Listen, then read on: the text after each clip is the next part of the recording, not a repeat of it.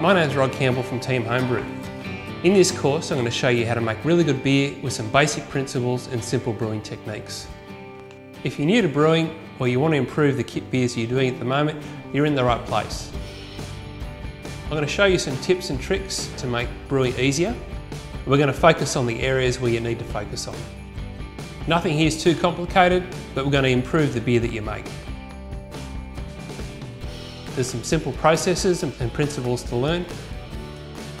We're going to use a hopped beer concentrate.